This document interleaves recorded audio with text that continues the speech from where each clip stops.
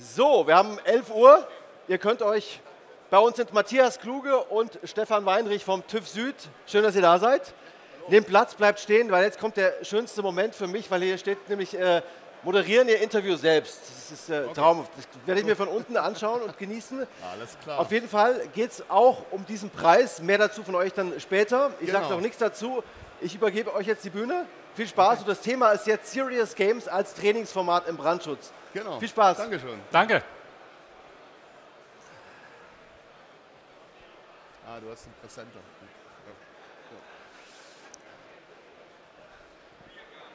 So, dann starten wir mal. Herzlich willkommen an alle Zuschauer. Wie wir es gesehen haben, Serious Games als Trainingsformat im Brandschutz. Und bevor wir uns vorstellen und genauer darauf eingehen, starten wir direkt mal mit einem Video.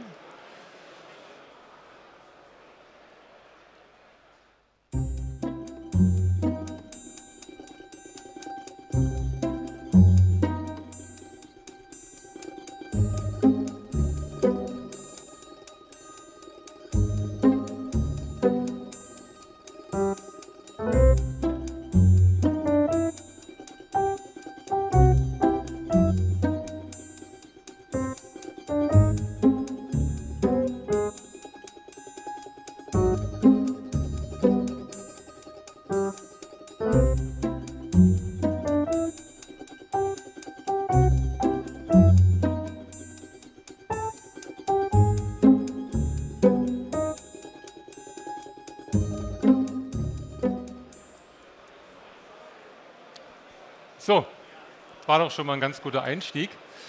Und dann möchten wir jetzt mal ein bisschen genauer auf die ganze Geschichte eingehen, damit Sie auch wissen, worum es jetzt tatsächlich geht. Das TÜV Süd Brandschutz Game. Wo kommt das Ganze her? Prinzipiell ganz kurz möchten wir mal auf die TÜV Süd Akademie eingehen. Also der TÜV Süd ist ein sehr großer Konzern. Wir innerhalb des TÜV Süds von der Akademie kümmern uns um die Aus- und Weiterbildung, wirklich sehr großflächig, wie man jetzt hier auf der Folie ganz gut sieht. Ich möchte gar nicht auf jede Zahl genau eingehen, nur so mal auf die wichtigsten mit 200.000 Teilnehmern jährlich zum Beispiel und über 600 Seminarthemen. Wir beschäftigen dafür 2.300 Trainer und gehen immer mehr auch in die Richtung Digitalisierung, Online-Themen und da jetzt heute mal ganz spezielles Brandschutzthema mit dem Brandschutz-Game. Wir haben ein sehr breites Portfolio, was das Ganze betrifft, heute mal ein bisschen spezifischer. Das ist mal so eine Übersicht, wo die TÜV Süd Akademie sehr stark schon aufgestellt ist, wo wir unseren Fokus haben. Ganz speziell jetzt natürlich Nachhaltigkeit kommt immer mehr. Brauchen wir gar nicht genau drauf eingehen. So, wie gehen wir jetzt mit dem Brandschutzthema denn in die ganze Online-Thema rein? Immersive Trainings beim TÜV Süd. Was bedeutet immersiv? Immersiv bedeutet alles, was man in einer anderen Realität macht als in der wirklichen Realität. Also unter der Brille, als Serious Game, als 360-Grad-Tour. Heute beschäftigen wir uns mit einem Serious Game. Serious Game ist das Ganze mit Gamification angereichert und dass man das Ganze explorativ erlernt und explorativ herausfindet, wo man was aufpassen muss, speziell bei so einem sehr sensiblen Thema wie dem Brandschutz. Und dann hätte ich auch gleich mal die erste Frage an meinen Kollegen Matthias. Ja. Welche Probleme löst denn das Brandschutzgame ganz speziell? Ja, also wir haben mit dem Brandschutzgame die Möglichkeit, virtuelle Umgebungen nachzubilden, die man bei einer Schulung im Prinzip nicht so zur Verfügung haben kann. Nicht an jedem Schulungsort wird es entsprechend alle Einrichtungen im Brandschutz geben. Und wir haben hier also verschiedene Einrichtungen geschaffen als virtuelle Welt.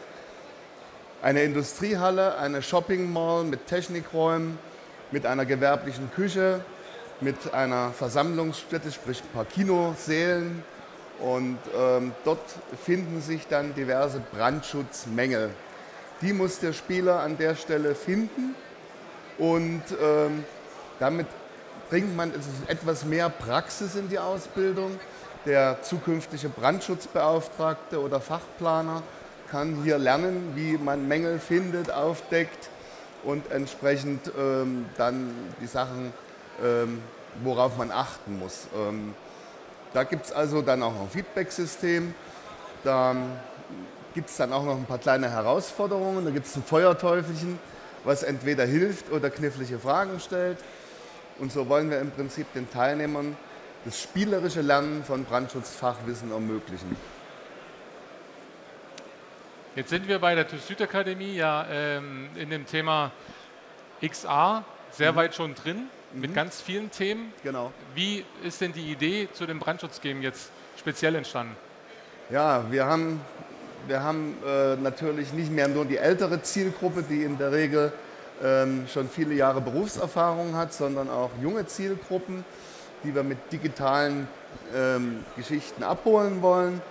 Und außerdem wissen wir, dass spielerisch Lernen mehr Spaß macht, dass es unterstützt, dass das im Kopf bleibt. Und ja, und dann hatten wir die Idee, wir machen ein Game, weil wir sowas auch in anderen Bereichen schon gesehen hatten. Und dann hat sich ein Team bei uns zusammengefunden und wir haben überlegt, ist das machbar? Wir haben eine Agentur gefragt, ob sie das für uns realisiert. Und ja, dann haben wir gestartet. Ging ganz schnell dann. Ja. Genau, wie ist denn das jetzt ganz genau aufgebaut? Du bist ja jetzt der Produktverantwortliche auch für das ganze Thema. Ja. Also wie ist denn das Spiel jetzt aufgebaut? Also ich bin der fachliche Produktverantwortliche, um das vielleicht noch zu erwähnen. Also ich habe die Welten mitentwickelt, die man dort im Game sehen kann. Ich habe die Fragen entwickelt, die Dialoge und habe also da das Fachwissen eingebracht.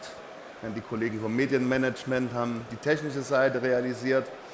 Ja, wie ist es aufgebaut? Man startet in einer Shopping Mall, einem Buchladen und bekommt dort zunächst einmal vom Feuerteufelchen die Aufgabenstellung genannt. Das Feuerteufelchen sagt, unser Brandschutzkonzept ist weg, finde es wieder.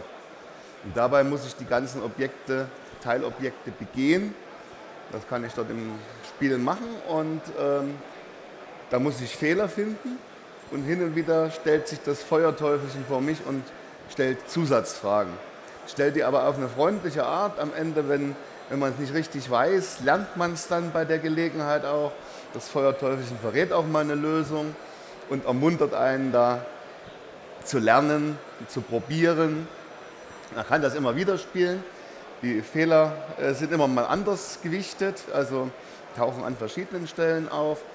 Und gibt es jedes Mal dann neue Fehler, die einprogrammiert sind, also wechselweise per Zufall. Und wir können vielleicht mal auf der nächsten Präsentation, genau, hier sieht man dann, wenn ich irgendwelche Objekte, die ein Problem haben könnten, wie zum Beispiel dieser Druckknopfmelder, dann leuchten die grün. Es kann aber auch sein, der Druckknopfmelder ist in Ordnung.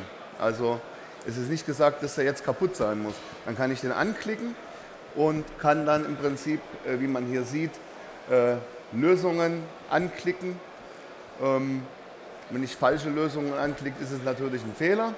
Wenn ich die richtige Lösung angeklickt habe, erscheint zum einen ein Tonsignal und ein paar Funken sprühen. Und am Ende in der Auswertung wird das auch als richtig gelöst dann erkannt. Es gibt also am Ende dann auch eine Auswertung. Vielleicht mal das nächste. Genau. Du hast jetzt die ganze Zeit vom Feuerteufel gesprochen. Ja, genau. Wer ist der Feuerteufel? Der hat auch einen Namen, das ist Flicker. Und der kleine Flicker ist nicht ganz so böse, der spielt zwar gern Streiche, aber in erster Linie fordert er den Lerner heraus, fragt ihn knifflige Fragen und hilft ihm aber auch bei der Lösung. Und ist an sich eine recht lustige Gestalt, der auch ein bisschen Freude macht in dem Game. Und ja, es soll also auch Spaß machen. Er unterstützt euch auch beim Game. Und ja, außerdem kann ich sehen, wo er sich gerade aufhält. Ich habe hier eine Übersichtskarte, auf der ich sehe mit dem Symbol, da ist der Feuerteufel. Denn ich muss ihm genug Fragen beantworten, dass ich am Ende auch das Brandschutzkonzept finden und auslösen kann, um die große Challenge am Ende zu lösen. Okay, wie ich vorhin schon gesagt habe, wir sind ja schon sehr weit, was wir alles anbieten, auch in unserem XA-Bereich. Was ist denn weiter noch so geplant? Kannst du dazu was sagen? Vielleicht komme ich noch mal auf einen anderen Punkt zurück. Wo gibt es das Game? Das ist vielleicht an der Stelle ganz wichtig. Genau. Also, Dieses Game ist ein Service für unsere Teilnehmer in der Brandschutzbeauftragtenausbildung, in der Fachplanerausbildung, in der Fortbildung von Fachplanern, Brandschutzbeauftragten und kann gegebenenfalls auch bei Brandschutzhelferausbildungen mitverwendet werden. Und für diese Zielgruppen ist es schon perfekt. Es ist beliebt und unsere Teilnehmer bekommen das für ein Jahr, bei der Seminarteilnehmer bekommen sie für ein Jahr eine kostenfreie Lizenz. Und wer zum Beispiel dann zur Fortbildung kommt, bekommt es nochmal wieder kostenfreie Lizenz. Also kann man durchaus aufmuntern, kommt zu uns zur Fortbildung, dann bekommt ihr das Game. Es gibt auch eine Möglichkeit, das als Firmenlizenz zu kaufen. Da ist dann mein Kollege der Ansprechpartner. Aber generell bekommen es unsere Teilnehmer, deswegen ist es auch das Thema Service. Und geplant ist tatsächlich, das noch ein bisschen weiterzuentwickeln, noch ein paar schwierigere Aufgaben, zum Beispiel für Fachplaner und Fachbauleiter einzubauen und vielleicht weitere Szenarien und Details zu entwickeln, mit denen wir dann auch noch ein bisschen Abwechslung noch mehr reinbringen kann. Also Weiterentwicklung ist auf jeden Fall geplant und bis dahin haben uns zumindest unsere Brandschutzbeauftragten und Fachplaner in der Ausbildung viel Freude dran. Sehr gut. Du hast gerade schon gesagt, wo wir das Ganze auch anbieten, also auch als jetzt zum Beispiel Firmenlizenz. Ja. Deswegen gehe ich jetzt mal ein kleines bisschen auf das Produkt Ivy vom TÜV Süd ein. Und zwar ist Ivy das Produkt, was sich um alle XR-Themen kümmert, wie jetzt zum Beispiel auch das Brandschutzgame. Warum Ivy? Das gibt es erst seit diesem Jahr. Wir hießen vorher XR-Akademie. Das Problem war allerdings, wenn man XR-Akademie googelt, dann ist man überall hingekommen, nur nicht zu uns. Und Ivy ist zugegebenermaßen, man sieht schon ein bisschen am Logo, einfach auch cooler. Ist ein bisschen mehr sexy als jetzt nur XR-Akademie. Aber warum machen wir das? Warum kümmern wir uns da jetzt so extrem um diese XR-Themen? Wir halten uns da an unsere fachlichen Themen, also alles, was wir bei uns in der Akademie als Seminar schon anbieten. Historisch gewachsen natürlich viel im Thema Arbeitssicherheit, Sicherheitstechnik, zählt am Ende das Brandschutzgame natürlich auch mit dazu. Und diese ganzen Seminare, die wir schon anbieten, die reichern wir mit XR-Themen, mit VR-Themen, mit Serious Games, mit 360-Grad-Anwendungen an. Bis hin sogar zu einem vollkommen anerkannten Praxisersatz. Das heißt, wir haben Anwendungen bei uns im Portfolio, wo man eine komplette Praxis, eine Ausbildung unter der VR-Brille machen kann. Das ist von der BG, Berufsgenossenschaft, und von der DGOV anerkannt, also wirklich auch vollkommen rechtssicher. Daran müssen wir uns halten, wir sind schließlich der TÜV, ganz klar. Und das ist hier nochmal ein bisschen auf den Punkt gebracht. Arbeitssicherheit steht jetzt leider ganz unten. Ich hätte es eigentlich lieber ganz oben stehen, weil das ist unser absoluter Fokus. Und natürlich, wie ich es gerade gesagt habe, die geprüften Inhalte, also alles, was wir fachlich schon da haben, was schon geprüft ist, was funktioniert, das nehmen wir mit in die XR-Welt, also in die VR-Welt, in die Serious Games etc. Die Vorteile liegen dadurch klar auf der Hand, weniger Kosten, also speziell, wenn ich um Praxis spreche, und man ist flexibler. Es gibt Praxistrainings, da müssen externe Geräte angemietet werden, LKWs, Kräne, wie auch immer. Das muss man dann natürlich nicht mehr machen, ein immenser Vorteil. Wir haben schon über 4000 Teilnehmer jetzt intern über VR geschult, in den unterschiedlichsten Themen, seit 2017 ungefähr. Und das, was extern gemacht wird mit unseren Unternehmenslizenzen, ist da noch gar nicht mit drin, weil das können wir gar nicht so genau tracken. Also es sind auf alle Fälle, wenn man es in Summe sieht, für Ivy schon weit über 4000 Teilnehmer, die unter der VR-Brille oder mit einem Serious Game geschult wurden. Was heißt denn Ivy eigentlich? Vielleicht hat der eine oder andere sich das schon gefragt. Das ist eine Abkürzung für Immersive Virtual Expert Experience. Also alles reingepackt in das eine Wort, was nur geht. Und das alles, was man jetzt sieht, haben wir bei uns in Ivy schon als virtuelle Lösung parat. Ja, also Brandschutzgame, Elektrothemen, wir haben es mal ein bisschen aufgeklustert in die einzelnen Themen, dass man sieht, wo alles so ein bisschen beheimatet ist und wo wir schon stark sind. E-Mobilität und chemische Sicherheit ist ein Fokusthema von uns, da wird weiterhin ausgebaut. Arbeitssicherheit sieht man eben schon viel, Elektrotechnik schon sehr viel. Das ist jetzt eine Mischung aus VR, 360 Grad und Serious Games. Es gibt einige Anwendungen, die kann man sowohl als auch nutzen. Das ist dann immer ein bisschen abhängig von dem, was man eben möchte. Vielleicht kann ich hier noch Ja. ein paar Beispiele noch mit anfügen. Wir haben also auch zum Teil 360-Grad-Szenarien. Elektrotechnik hat der Kollege gerade angesprochen. Da bieten wir für die Schaltbefähigung Mittelspannungsanlagen Übungsmöglichkeiten an. Das ist insofern wirklich sehr interessant, weil zum einen muss ich nicht in eine Schaltanlage gehen, zum anderen habe ich auch die Gefahren einer realen Schaltanlage nicht. Das heißt also, wir reden hier von einer Hochspannung von 1 Kilovolt bis 30 Kilovolt und das ist zum Üben, kann das gefährlich sein, wenn ich da irgendeinen Fehler mache. Da könnte ja die Haftungsfrage im Raum stehen, beziehungsweise ich kann auch Fehler machen und es entsteht ein Sachschaden. Und deswegen ist zum Beispiel auch eine Schaltbefähigung eine ganz prima Sache, mit VR-Brille entsprechend in der Schaltanlage sich zu bewegen, die Schaltanlage zu warten und dergleichen. Also das ist wirklich eine ganz tolle Sache. Oder ein Blitzschutz, ich kann auch nicht überall auf die Dächer steigen. Blitzschutz gibt es genauso, ein 360-Grad-Szenario. Also das ist dann so in einigen Bereichen die 360-Grad-Szenarien.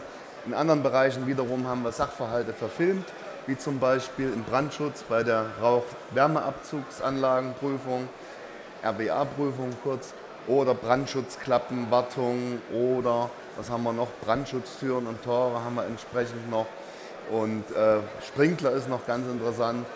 Ich kann also dann entsprechend auch mit Film darstellen, wie man eine Sprinkleranlage regelmäßig prüft als Sprinklerwart. Und da haben wir viel produziert. Ein bisschen sind wir natürlich auch drauf gekommen, als die Corona-Krise war. Ja. Da haben wir uns überlegt, wie bringen wir die Praxis besser zu unseren Kunden, auch zum Beispiel im virtuellen Klassenraum, kurz Virtual Classroom VC. Da haben wir solche Ideen vorrangig entwickelt. Aber es zeigt sich jetzt auch, wo Corona Gott sei Dank vorbei ist, dass wir das auch in den Präsenzschulungen sehr gut mit verwenden können. Da können die Teilnehmer entsprechend zusammen mit dem Trainer, mit den Filmen, mit den 360-Grad-Szenarien und so weiter üben. Und das kommt sehr gut an bei den Teilnehmern. Ja. Weil die Praxis kann auch nicht, dadurch, dass wir überregional tätig sind, nicht an jedem Standort gleich gut dargestellt werden, auch in Präsenztrainings nicht. Vielleicht steht mal keine Schaltanlage oder keine Sprinkleranlage zur Verfügung oder die Sprinkleranlage ist klitzeklein und ich kann nur einen Teil der Sachverhalte zeigen. Und in solchen Fällen sind diese digitalen Tools immer hervorragend geeignet, um unsere Kunden abzuholen und ihnen das Lernen so leicht wie möglich zu machen. Und vor allen Dingen hat sich herauskristallisiert, dass das nicht nur für unsere internen Schulungen, dass der Bedarf da war, sondern dass eben auch der Bedarf bei den Unternehmen da war, solche innovativen und neuen Lernmethoden anzuwenden, eben im Bereich Arbeitsschutz. Also man kann tatsächlich mit den ganzen Anwendungen, die wir haben, die haben den Mehrwert, dass man so oft und so lange trainieren kann, wie man möchte, ohne irgendeinen Teilnehmer irgendeiner Gefahr auszusetzen. Ja. Und das ist das Entscheidende, wo wir als erstes immer dran denken, wenn wir in die Entwicklung einer neuen Applikation gehen. Und das zieht sich halt durch unser ganzes Portfolio. Zum Beispiel, wie gehe ich mit Elektromobilität, also mit Elektrofahrzeugen um, wenn ich die freischalten muss, elektrisch. Da gibt es entsprechend auch die Sachen 360-Grad-Szenario oder auch gerade bei ADR bzw. Ladungssicherung. Ja. Da gibt es auch ganz interessante Szenarien. Also unser Ziel ist, mit Hilfe dieser digitalen Tools für unsere Kunden die Ausbildung so praxisnah wie möglich zu gestalten. Und das hat sich jetzt ganz gut bewährt und nicht nur für virtuelle Schulungen, sondern eben auch für Präsenzschulungen. Und es ist erwiesenermaßen genau auch so, dass diese Art des Lernens eine andere Art des Lernens ist, dass andere Areale angesprochen werden, dass viel mehr hängen bleibt und dass es halt speziell zum E-Learning zum Beispiel ein riesengroßer Unterschied ist und ich viel mehr mitnehme und viel mehr behalte in jedem unterschiedlichen Thema. Und ich kann einen Fehler machen, ohne dass jemand stirbt. Ja, genau. Und dass ich mich selber nicht verletze. Das ist auch gut. Genau, dann sind wir soweit auch schon durch. Hier nochmal die 3 Ansprechpartner für das ganze Thema, wenn da noch Fragen sind. Wir sind auch am TÜV Südstand den ganzen Tag noch da. Wenn jemand Fragen hat, gern zu uns kommen, noch für vertiefende Gespräche. Ansonsten auch gerne im Nachgang nochmal melden. Und dann, genau, sagen wir danke für die Aufmerksamkeit. Ich habe jetzt gar nicht auf die Uhr geschaut, aber ich glaube, gesprengt haben wir es noch nicht. Jetzt müssen wir noch erklären, was mit dem Preis aussieht. Genau. Das ist dein Preis also, dann. Wir haben den Preis angemeldet für den FeuerTrutz Award und wir haben ihn für das Game tatsächlich bekommen. Und da sind wir sehr stolz drauf, diesen Preis. Ich sage ganz bewusst nochmal wir sind ein ganzes Team, was dran gearbeitet hat. Meine Kollegin Viviana Dreier und ich, wir waren die führenden Köpfe dieses Teams, aber auch nicht zu vergessen die Agentur Patient Zero Games, die die technische Umsetzung des Games gemacht hat. Und die Teamarbeit, es war ein nettes Team, ein kreatives Team. Es ist sehr gut gelaufen, hat alles Spaß gemacht, auch bei der Entwicklung. Und wir sind jetzt happy, dass wir diesen Preis noch gewonnen haben. Wir haben es erst gar nicht gedacht und dann haben wir uns richtig sehr drüber gefreut. Dankeschön.